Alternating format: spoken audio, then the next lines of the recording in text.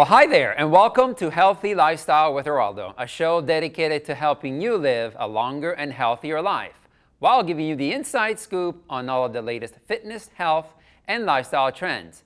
And of course, most importantly, having fun while doing it. So let's get right to it. Depression and stress is something everyone can relate to, especially with the hectic lives we are all living. That's why it's so important to take time for yourself and to take a few minutes to do something that is going to help with the stress you may be feeling, even and perhaps help get you out of a depression rut. Here with me now is personal fitness trainer Carmelo Quaglio. Hi Carmelo, how are you? I'm fine, Eraldo. Thank you for having me today. Oh, it's a pleasure. So let's start right off. Tell me a little bit about your background in training. Well, my background is in personal training, and I also have a clinical degree from NYU in social work. Okay. And with that, I do a lot of counseling with clients who have depression and anxiety, and part of my treatment is to offer exercise techniques. Excellent. And how can exercise help with anxiety and depression?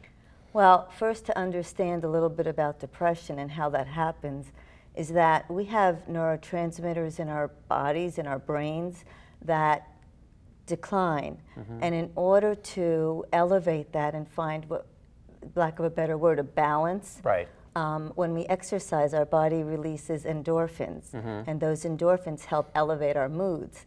So that's why exercise can add a lot to people who have depression and anxiety. It can make them feel balanced and better and happy, and you know, they have potential again in their lives to feel like they could live and, and accomplish the things that they want to. Excellent. So how often should you be exercising then? Well, that's a good question. It really depends on your need, on your goals, on your disorder, because that's pretty tough. And it's individualistic, as you know. You know, when you're training people, everybody has their own goals. Correct. So I would suggest at least 3 times a week for 15, 20 minutes to start with. And that can be, I mean, that might not seem like a lot of time, but it actually is, because it's starting, and you need a starting point, and from there you can build up. You don't have to go to the gym for 3 hours, you know, a day, and do cardio, and then lift and train and do cardio again. I mean, you know, it all depends on what your goals are. I mean, if you're going to be a marathon runner, of course, you want to do a lot more cardio than 15 minutes, you know, for 3 times a week, but little bit at a time, baby steps. So are structured exercise the only option then? Absolutely not. I think when you're feeling depressed, the one thing that is going to help you get out of it, exercise. It may be so simple, you know. I mean, our parents and, you know, the experts tell us, you know, sleep, exercise, eat well. It's not rocket science. It's real. So then why isn't everybody healthy, and why isn't everybody exercising, you know, on a daily basis? Well, I think, you know, there's a lot of factors. As we get older, you know, our lifestyle starts to change, and that's basically what it is. It has to become part of your lifestyle. That's right. So if you are one of those people who are like type A personality, you know, you are going to go to the gym every day, and you are going to have a routine, and it's going to be embedded in your daily life. But if you have depression, I mean, you don't even want to get out of bed. That's right. So how are you going to get to the gym and do cardio or go outside? So, and that's really difficult. So I suggest doing different alternative activities, such as go outside and plant some flowers. Excellent, or walk your dog around the block. That's or, you know, grab your child. Or, you know, just something, just move, because our bodies are not built to stay stationary. They are designed to move. So, you know, if you're not one of those gym people, and that's okay, just do something healthy that's going to make you happy.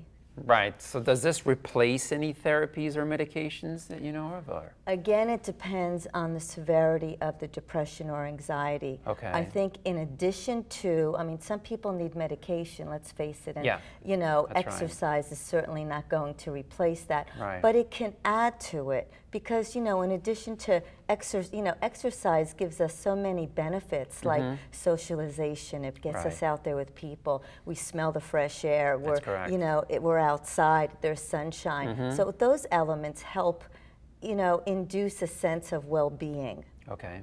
Okay. Are there any exercises that you would recommend to do?